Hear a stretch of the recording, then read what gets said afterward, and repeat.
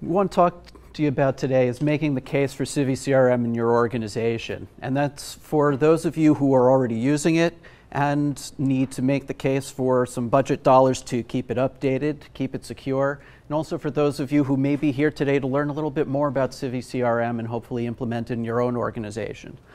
As Andrew said, my organization's been using Civi for about 6 years.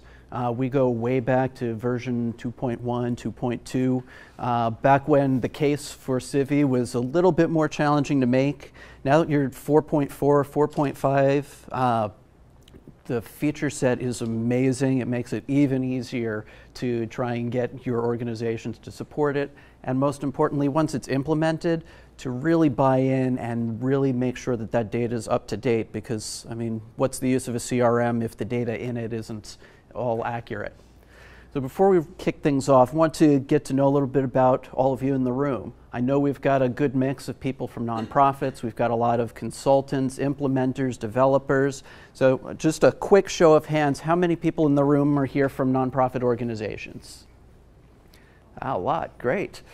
How many implementers, consultants, developers? Great. Some people raised their hand multiple times. How many didn't get to raise your hand yet? I want to make sure everybody gets the chance to raise your hand. I did this hand twice. Okay. See the button here? Mm-hmm. Just click the button. Great. Okay. There we go. Now, what we see in the room here, a lot of people with a lot of different backgrounds. Those of you from the nonprofit sector, you represent a lot of different organizations, arts organizations, educational organizations, advocacy organizations, human service organizations. Developers, you come from a lot of different backgrounds. You help implement Civi, you help implement a lot of other solutions. There's one thing that all of us in the room today have in common, and that's that we are in the solutions business. Now, it's easy to see what kind of solutions the developers, the implementers in the room are in the business of. But for nonprofits, we're in the business of solving problems in our communities. We're in the business of not just feeding the hungry, but ending hunger. We're in the business of making a real difference and changing things. And in order to do that, we need the tools to make that possible. Now, those of you with your phones, those of you with your tablets, want to make sure if you put them away, pull them back out. I'm going to ask you to open up your browsers on those in just a second. We're going to do something a little bit interactive. Hopefully the technology, hopefully the internet will cooperate with us. Because what we want to talk about today are solutions and how CiviCRM is a solution that can help you advance your mission. But before you start going and throwing a solution around without a problem defined, we want to define the problem. So pull out those phones, pull out those tablets, and if you visit the URL in the top right-hand corner of the screen, that's nonprofits.participole, it's like participant, but with pole.com.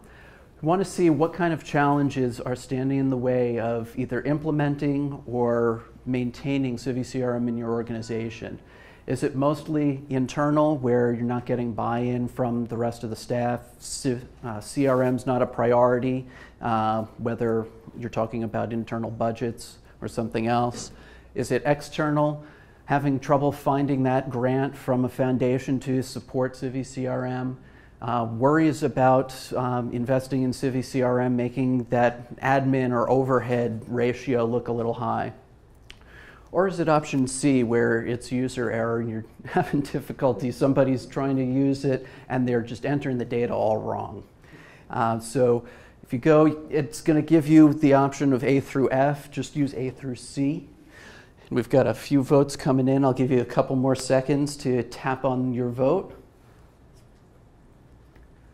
Great, that was a nice jump from 6 to 11. Okay, give 5, 4, 3, 2. Now let's see what everybody said. Hopefully this will pop up. There we go. It looks like answer C is our winner. Unfortunately, this comic here is probably the best solution I have for you today for that problem. Replace user, press any key to continue. We do want to talk about A and B a little bit today. I want to help you. I want to give a few ideas for how you can overcome these challenges in your organization. Now, granted, every organization is different. Your internal dynamics are different.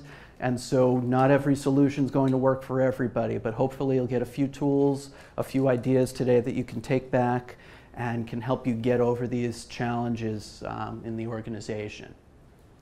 So first, we want to talk a little bit about the external. We'll work from the outside, work our way in. A big challenge that a lot of nonprofits have been facing, and this has gone on for years and years and years, and this goes back to before CiviCRM was even an idea in the back of somebody's head, and that is the attitude around admin and overhead costs. And as people working in nonprofit technology, we get tossed into that bucket, and that makes things so difficult to get funding. Now, in the for-profit sector, there have been a lot of studies about how much for-profit businesses need to spend on overhead, admin costs, indirect costs, whatever term you like to use. And those studies have shown that that range is anywhere between 25 and 35%. Now, does anybody want to hazard a guess? There have been studies in the nonprofit sector as to what percentage nonprofits need to be effective. Anybody have a guess? Same? Same thing. Same? Sorry. 12? Okay. Heard a few sames. Heard 12. Anybody else? 50. Okay. The answer is exactly the same. Not off by a couple of percentage points, exactly the same. And yet, we're faced with a lot of challenges where public perception is that the lower your overhead, the more effective your organization is. And this is pervasive. This is in media stories when you get to the holidays and everybody's doing an article on what you should look for in a nonprofit that you're going to donate to. It's in the rankings from some of the charity watchdogs. It's in a lot of things, and it just perpetuates the myth that overhead should be lower than this, and it should be 10% or 12%. But there's good news. As Bob Dylan tells us, the times, they are a-changin'. And they're changing in a number of ways. And each of the ways that this is changing should give your organization more and more ammunition to be able to say, overhead is not bad. Overhead is essential to delivering on our mission. Now first, does anybody recognize the guy in the picture at the top of the screen there? You know, it's a little faded there. That's Dan Pallotta. Has anybody seen his TED Talk? Seeing a lot of heads nodding. More than 3 million people have viewed his TED Talk about how the way we look at nonprofits is all wrong, and how we need to invest in nonprofits, and sometimes you need to spend a couple of bucks in order to advance the mission. At the bottom of the screen there is a campaign that was launched last year by 3 organizations that anytime there's a story about nonprofits spending too much either on overhead or on paying their executives, they're the ones quoted. That's GuideStar, that's Charity Navigator, and that's the Better Business Bureau Wise Giving Alliance. Last year, they started this campaign around the overhead myth. As 3 organizations that in the past helped perpetuate it, having them as the key advocates saying that overhead is not a bad thing, that overhead is essential, is starting to break the logjam a little bit. We're starting to see more media stories that have a balanced view when they're talking about how much nonprofits are spending on overhead. And those media stories are helping to influence foundation leaders. The foundation leaders that you're going to in order to ask for funding to implement CiviCRM and a lot of the other things you're trying to do in your organization. Now, this very crudely designed image up there is something my organization sent around on social media just before the July 4th holiday. Put it together in probably 10-15 minutes, and of course there's way too much text on here for it to go viral or anything like that.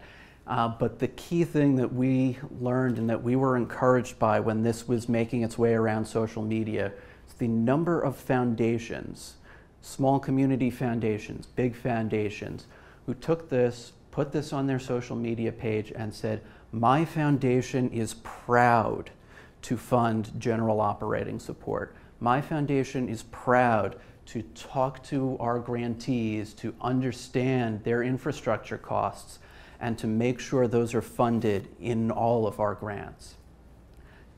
We need to get more foundations to not just think that, not just post it on social media, but actually live that. And that's something that we all need to do every day. It's something where if we give these tools to our development directors as they're looking for funding, it helps when that development director can point around to the various places, the various organizations that are recognized leaders in the nonprofit sector, the foundations that are leaders in the foundation community, to say, overhead's okay, overhead's essential. And that's how you make it okay for one to fund it, you make it okay for all to fund it. Now, there's another huge development that really flew a lot under the radar, and this happened just after Christmas last year, December 26th, and it's in the area of government funding for nonprofits. Before we get to the development, we've got one more poll for you, so if you pull out your phones again, same address. This is a pop quiz. Now, nonprofit sector, nonprofits' revenues come from a number of different places. Want to focus on two areas. One is funding from government. Those are through government contracts and grants. The other is contributions, and that includes contributions from individuals, foundation grants, corporate support, bequests, all of that all lumped together. So let's take a second, vote A, B, C, or D. What do you think the split is? Government contracts and grants and contributions.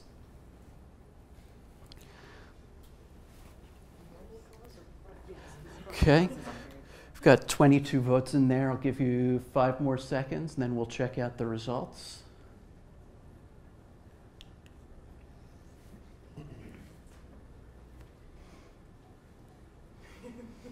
Okay, we've got a pretty even split around there.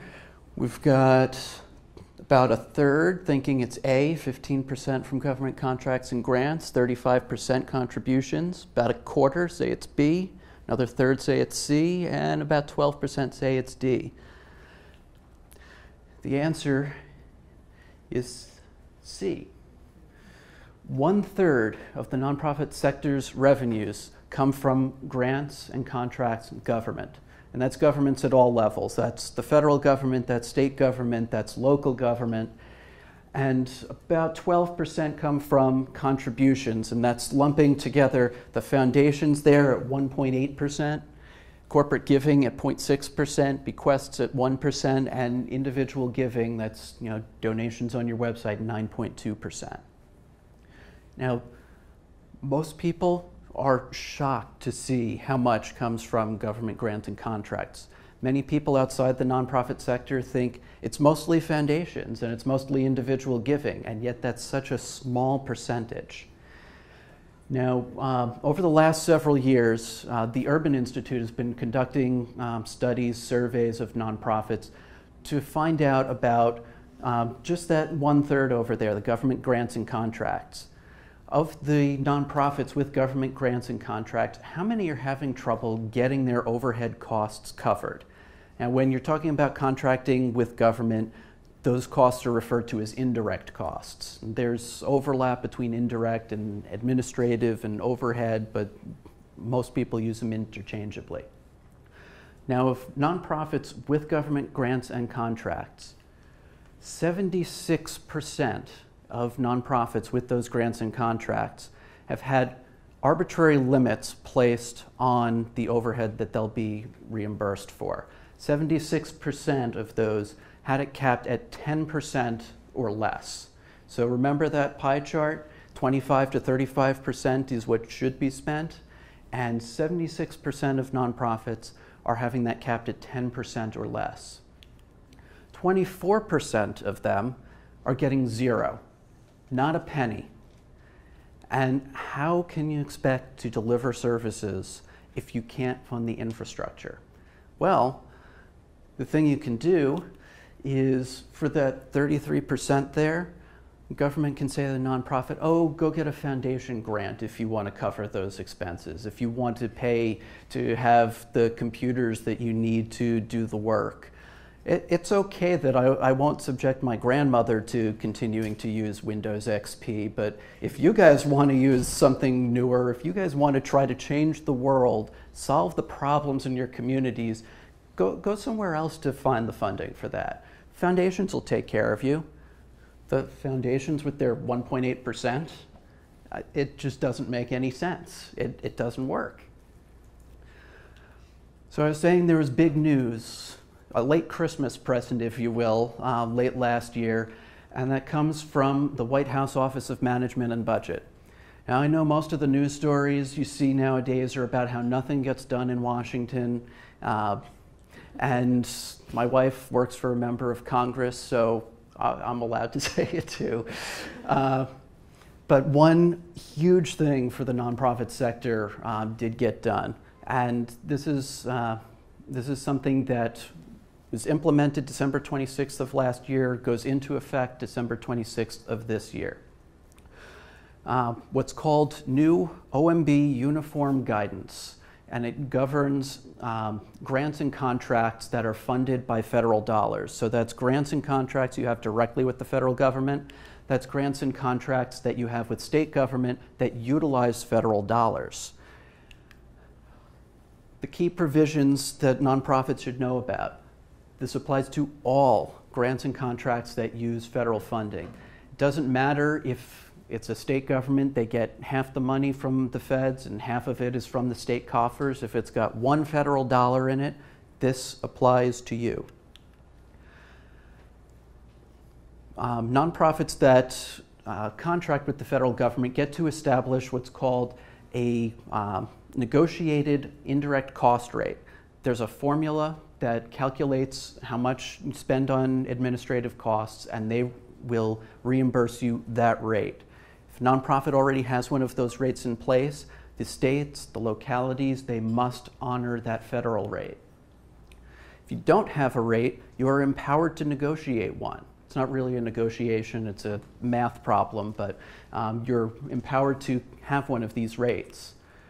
If you don't have the bookkeeping systems in place, or you just don't have the capacity to negotiate that rate, you get a minimum of 10%.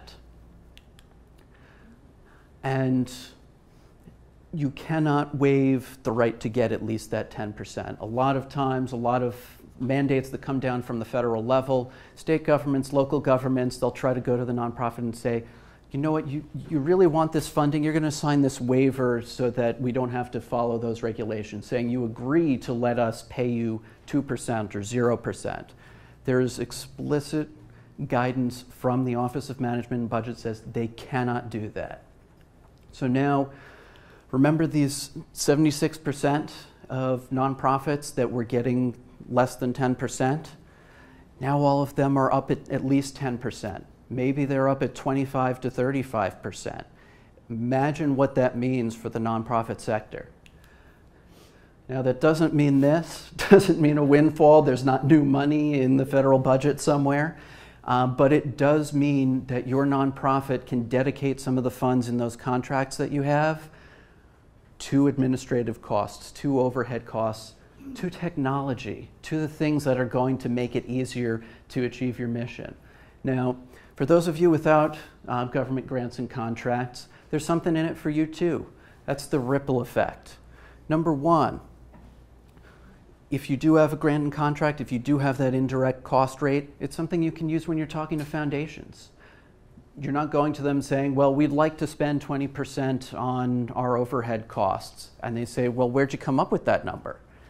Now you've got a solid number, a solid thing that you can go to them with. For those of you without government grants and contracts, now the nonprofits that had to go to those foundations and ask for their cut of that 1.8%, now they don't have to do that to get funding for their technology. That opens things up for foundations to be funding more things for other nonprofits. So it's a little bit of a ripple effect that will hopefully help everybody. Now, I talked a little bit about external. Let's move internal a little bit. One of the big challenges once you do have the funding is everybody in your organization's trying to get a piece of that budget. You've got $1 to go around, and program staff's going to get the big piece there, and you're left kind of going and chasing the scraps that are flying away, hoping to get funding to implement something. You can also look at it as pieces of a pie. You know, you're all there. The pieces of the pie are never going to be completely equal. You're going to have one of those smaller slivers of the pie. But what if we change the dynamic? What if trying to get them to cut the pie in a little bit different direction, if we work together with those with the other pieces of the pie, and instead of trying to do something in a zero-sum game, we grow the pie? And that's what I want to talk a little bit about next. Now, in a lot of organizations around budget time, you've got the program staff, they want to implement something new, and so they're making a case. The fundraising staff, they want to do another mailer, they want to do another event, and you're there trying to make sure you've got the infrastructure to do it. It's tough to do things on your own. And so you want to change the dynamics in the organization where instead of competing, you're all working together, because implementing CiviCRM, keeping CiviCRM updated is something that's in the best interests of everyone. And part of that is changing the dynamics, changing the way your peers look at things, your colleagues look at things, but starting first with changing the way that we look at things. The key thing to start with is CiviCRM is not your destination. You are not trying to get funding to implement CiviCRM. You are not trying to get funding to keep CiviCRM updated. Now, for the nonprofits in the room, a show of hands, looking at your mission statements, how many of your mission statements say we will implement CiviCRM? Do we have somebody from the CiviCRM Association? Okay, we've got a couple of exceptions. For most of you in the room, CiviCRM is not the problem that you're trying to solve in society. The way you want to look at it is that CiviCRM is not the destination, it's your passport to get to that destination. How can CiviCRM help your organization achieve its mission? How can CiviCRM help your development director be more effective in their job, bring in a few more dollars this year, target the fundraiser a little bit more? How can it help your program staff target the services better? Now, I want to walk through a few scenarios, how things can work. And this is from experience working with some folks who have had a lot of challenges getting CiviCRM implemented in their organizations and then getting it updated. Now, one of the big things in the news the last few weeks, the last couple of years, is around data security. Now, who in the room already has CiviCRM implemented in your organization? How many of you have challenges getting budget dollars to keep it updated?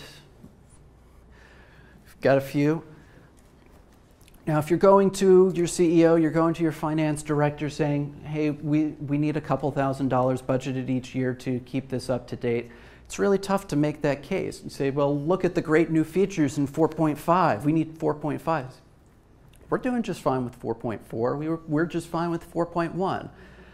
Data security is your answer. And it's also how you get your development director on board to help you out with getting that funding. Ben Franklin said an ounce of prevention is worth a pound of cure. Also, Talk to your development director. How easy is it going to be when your nonprofit joins the ranks of Home Depot, Target, others who have had the data hacked? Now, would you rather spend a couple $1,000s to make sure you're on the most recent, most secure version of CiviCRM? Or would you like to take the dip in your donations for a couple years while you get donors back feeling secure about donating to your organization? It's one way to get your fundraising folks on board. Now for fundraising and for data staff, not data staff, program staff, say we need to have CiviCRM, we need to have data on the people who we're serving, we need to have data on the people who are donating to us. And you've got all this data, and great, wonderful, getting all this data sounds like it's going to be a drag on my time. I don't have time to be updating this stuff. I'm already overworked. And what do you need to do with this data? You know, I've got an Excel spreadsheet. I've been using this Excel spreadsheet for 20 years. It's just fine. Well, need to find the things that are making their lives difficult. Remember Staples with their easy button? The way to get Civi implemented in your organization and to get people to use it is to be their easy button. Instead of going to them and saying, hey, we need this database, we need to be able to work with our members, we need to work with our donors better. Approach it from a different perspective. How can I help you achieve our mission? What is standing in the way of taking the next step in getting to what we're trying to do? We're feeding a lot of people, that's great. We're introducing the next generation to a love of the arts, that's wonderful. What's standing in the way of taking the next step? And think about it and see how CiviCRM can help. That way you're not going to them with a solution to a problem that hasn't already been defined. It's also how you get funding from foundations. It's not going in and saying, hey, can we get some funding for a new website, for a new CRM, for new computers? It's looking at the priorities of those funders and showing how you can make a difference, how your nonprofit can get one step closer to achieving your mission and no longer needing to exist. And CiviCRM can make that possible in a lot of ways. It can make it easier to target where your services need to be delivered. It can make it easier to find the next people to attend the next fundraiser. It can be, you know, if you're an arts organization and you've got great attendance at your performances, but you're seeing a lot of people from one area, not as many from another, data in CiviCRM can help you identify that, can help you formulate the strategies to overcome that and to take the next steps. But the first step is changing our perspective. We need to stop going in and saying we've got a solution to all the problems. We need to make sure that our CEO, that our finance director, that our finance committees aren't seeing the technologist as the person who just wants the new toy to play with. And granted, we do want the latest toy to play with, but it's not for the sake of having that new toy, it's for the sake of achieving the mission. Now you want to plant the seeds that say this is not just about implementing something for implementing its sake, it's about making a difference. It's about taking things to the next level. You need to be able to tell those stories. And CiviCRM can help you with the bar charts in the next annual report by being able to track things more efficiently than an Excel spreadsheet. That's one step toward it, because then you can get more donors. Then you can move things closer to achieving your mission. And the way to do that is not by competing with your colleagues, it's by working together. It's by finding what are the pain points, what are the ways we can solve things. Now, up here again, we've got a lot of people, a lot of different things, a lot of different colors, red, orange, blue, green, purple. Everything's different. Every organization's different. Every organization's unique. The people you work with are unique. So you need to find the ways to get their buy-in. But again, the key is not trying to say, we need this, but to ask first. Find out how you can help them. Because all of you do have one thing in common. You're all working toward a goal, a mission of helping others. Now, a few tools to walk away with. Number one, information is powerful. You want to get things done, you want to make the case. Just saying, hey, Civi can make a difference, Civi can make things easier for you, doesn't go a long way. Look at the CiviCRM website. There are a lot of case studies on there. Think about the problems that your colleagues have talked about dealing with, and look at those case studies. I'm sure one of them in there is from an organization with a similar challenge. That way, you're not just saying that Civi can make a difference in your organization, but you've got a case of another organization, maybe 5 other organizations facing a similar challenge, and how Civi made a difference for them, how it increased attendance at the next performance of a chorus line, how it helped them find the right people to be potential donors in the future. Stay connected with the CiviCRM community. You've all taken the first step by being here today. A number of you, I'm sure, are being part of the community online as well. Stay connected to that. For those of you that are nonprofits, yes, it's time for the shameless plug portion of our presentation. There is a state association of nonprofits near you. Be connected with them. Join them. Take part in their trainings. Most of all, get the news from them. That's how you find out about the OMB uniform guidance. That's how you find out about the latest developments with busting the overhead myth so that we can make sure that we have the funding to implement the technology that you need to get your job done. It's a nonprofit association in just about every state, not every one, but these organizations have a lot of information to share with you. They also, some of them have discounts available as well. Connect with my organization. We'll keep you updated on the latest developments, and certainly feel free to sign up for our newsletters, let your CEOs know to sign up for our newsletters, follow us on Twitter with our 2 Twitter handles.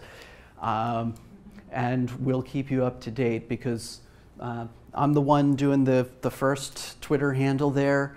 I love technology. I started my love of technology as one of those teenagers in my parents' basements designing websites to be able to afford to go to college. I've loved technology forever, and so I like keeping my eye on resources that will help fellow nonprofit techies be able to get their work done. Now, just remember 2 things I want to leave you with. Number 1, we are all in the solutions business. Make sure that you're looking at CiviCRM as a solution that's a path, that is a passport to getting to the destination your nonprofit is trying to get to. And the way to start getting to solutions is to ask what the problems are. Now, I was going to use my cat on here, but my wife wasn't cool with that, so we had to go with a stock photo of a cat. So think about, how can CiviCRM help us achieve our mission? And with that, I'll conclude, and I think we've got another minute or 2, so if anybody has questions on how CiviCRM can make a difference in the mission of your organization, I think we've got a couple minutes to take a couple of those.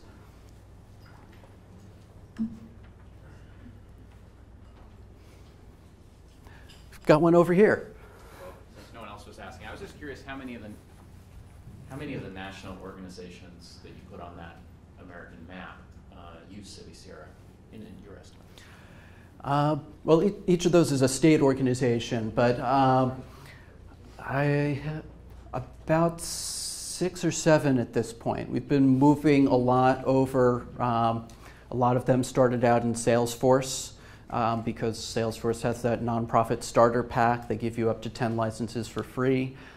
You hear free, you see big multi-million-dollar organization, and so a lot of people were really excited by that. They went to it and they found, wow, Salesforce is really nice, but I need 10 other programs to plug into it. I need Constant Contact, I need Eventbrite, I need this, I need that.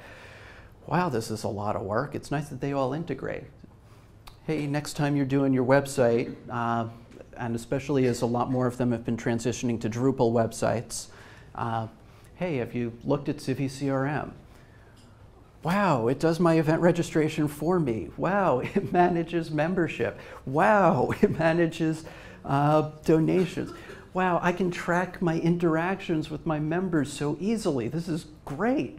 Where was this all my life? And so it's a matter of, as people are kind of opening the door and looking at what they're using now, a lot more of them are making that transition. So it's nice to see in every new version of Civi with enhanced features and enhanced performance. I think that's been one of the biggest things that has helped get a few more of them on it. All of the performance enhancements that we've seen throughout the versions, the 3 versions and the 4 versions, have really helped kind of make the case even more. Yes? Thank you, by the way. Is your deck available? The slide deck? Yeah. Sure, I can make it available. I'll share it with the organizers so they can share it. Especially the cat. Yes, absolutely. It is a really cute cat. Other questions? Yes? I'm not sure how to phrase this, but a lot of organizations have a database system they already use and have invested a lot in. How to switch them over to Civi? You know, it's open source, which is free, like Free like Baby kittens? Tiger. Free like kittens. Baby Tiger. So how have you ever run into that where you're trying to like show the value of switching over? Yes, a lot of times, and it started with my own organization. I've been with the National Council of Nonprofits for a little over 9 years. When I got there, we were using an Access database that was very complex. From looking at it, it may have been overly complex just because whoever designed it wanted to show how much they could do. And that's a big danger. When you're implementing Civi, make sure you define exactly what your organization is trying to do, and make sure your developer, when they come in, is not asking you, okay, what fields do you want to track? Make sure your developer is asking the question, what are the things that are holding you back from achieving your missions? That's how you get to what you need, and so you don't have a lot of features in there that you don't need. I think there's a session later this afternoon that's talking about that. To get back to the question, one of the key things was, even though a lot had been invested in that database, I asked the question of my colleagues, what is holding things back? What, you're trying to do various things. What's the barrier? And the barrier was anytime they wanted to enter the membership dues we just got from an organization, it took 5 minutes. All they wanted to do was open the database, open one record, and type in one place, $500. And it took 5 minutes. And granted, hopefully none of you are in that situation today. But the key is looking at what the challenges are. What's taking too long? What are the biggest time sucks that you're facing with the current solution? Is it that you have to manually enter something over here and then you've got to enter it over there? It's that you have to export from this system and then take the Excel spreadsheet and rename some of the columns so that they'll map correctly to the solution over here? It's really finding those pain points and saying, look, I know we invested a lot in this solution over the years. I know that there are people here who have been using this solution for 20 years and learning something new. It's not something they want to do, and that's completely fair.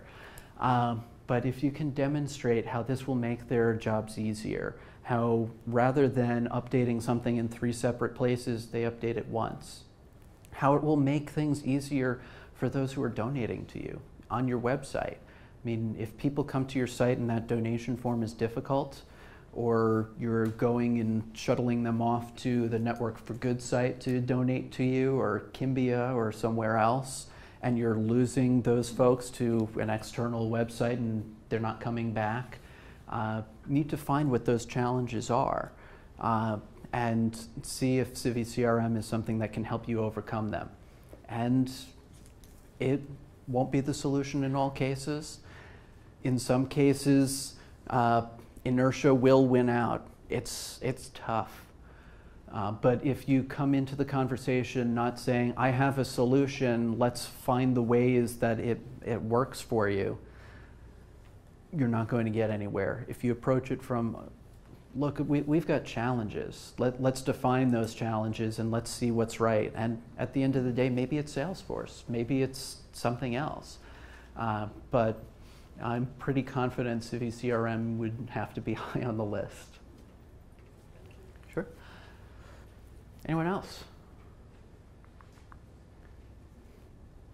Okay, hearing none. Thank you all, and I hope you enjoyed the sessions the rest of the day. A lot of great ones.